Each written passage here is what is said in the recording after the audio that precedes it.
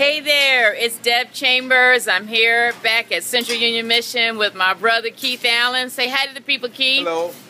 And tell us a little bit about what you're doing here today. I'm baking baked chicken for dinner. This is regular baked chicken, and we serving this for the night for the guys here at Central Union Mission at our kitchen. And this is what we do here. We feed the homeless. Looking good, Keith. Let's move on over here to the grill. Hey, brother, what's your name? Joseph, how you doing? Joseph? And Joseph, what are you cooking today? Just green beans and onions, just sauteed.